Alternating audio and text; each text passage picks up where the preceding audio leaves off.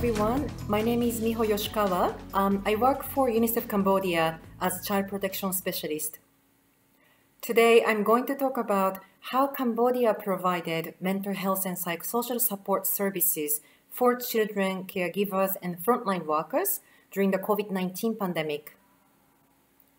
While there was a huge need for mental health and psychosocial support in the context of COVID-19, the containment measures made it really difficult for us to reach those in need with face-to-face counseling services. Adapting to the context of COVID-19, UNICEF Cambodia used innovative solutions to provide direct mental health and psychosocial support services and also supportive messaging to the wider community. Recognizing COVID-19 response was cross-sectoral in nature, UNICEF Cambodia also integrated mental health and psychosocial support into the existing program interventions in close coordination with other sectors such as health, education, and communication for development. Let me give you a bit of context in the country. So since the COVID-19 began to spread in Cambodia, the government imposed containment measures including closure of schools and restrictions in movement, and also suspension of non-essential activities.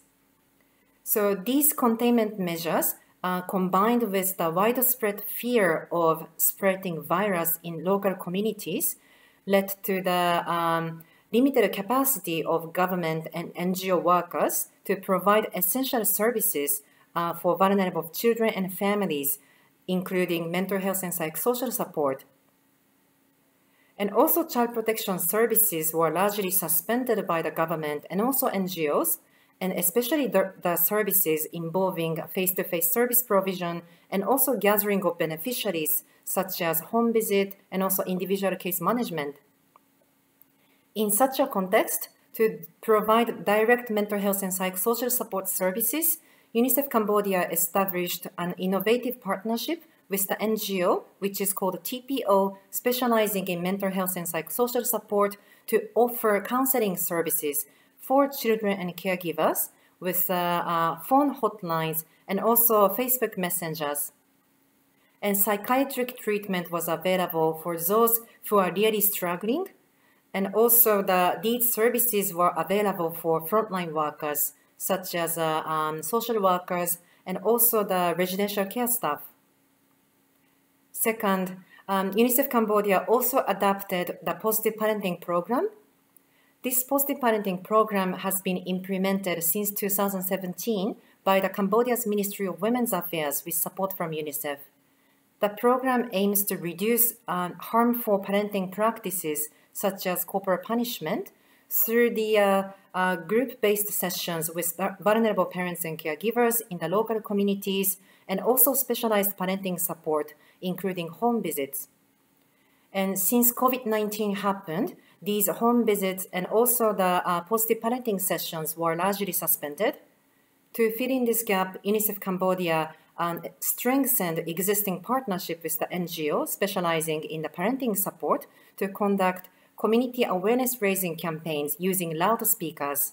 And this way, we were able to reach those who have limited capacity and access to the internet and also phone services with key messages on mental health and psychosocial support and also positive parenting and COVID-19 prevention. Third, UNICEF Cambodia integrated mental health and psychosocial support programs across sectors such as health, education, and communication for development. For instance, UNICEF Cambodia developed a comprehensive package of mental health and psychosocial support messages adapted to the COVID-19 context. These messages have been disseminated through multiple channels together with the information on COVID-19 prevention. For example, it's also integrated into back-to-school campaign to prepare schools and teachers to respond to emerging mental health and psychosocial support needs when schools reopen. We are also working to build the capacity of the workforce across sectors, including medical practitioners, social workers, and teachers, to deliver a different level of mental health and psychosocial support services. Let me give you a very short example. which is a personal story of female NGO worker providing child protection services for children and families in the communities. So when COVID-19 happened, she got like a too much workload to support vulnerable children in the communities.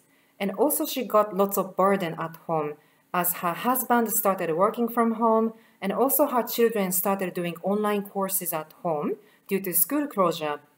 So there was a growing tension at home, and everybody started feeling stressed out and also having a fear of the getting virus. And also like she started having emotional conflict or fight with her husband every day.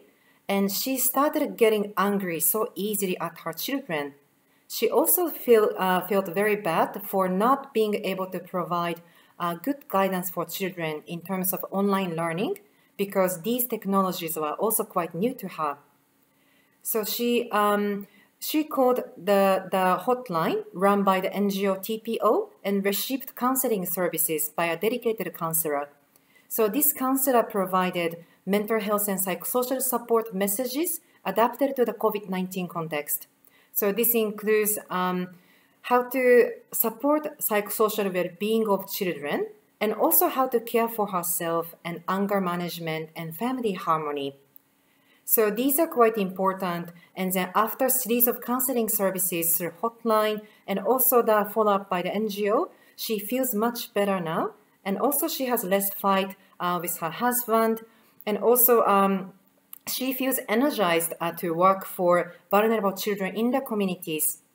So this story shows how important it is to provide mental health and psychosocial support for frontline workers. In summary, in the context of COVID-19, where face-to-face service provision was largely suspended, UNICEF Cambodia adapted the current programming and established new partnerships to provide a tiered range of mental health and psychosocial support services in close coordination with different sectors. This started from supportive messaging to family support for parenting, to one-on-one psychological support for those in need of more intensive interventions. And as a result, we were able to reach more than 3.2 million children, caregivers, and frontline workers. And at the same time, despite this success, we have also faced some challenges. I do look forward to sharing these challenges and also lessons learned with all of you and learning from you at the annual meeting for the future improvement of the programming for children in Cambodia. Thank you so much.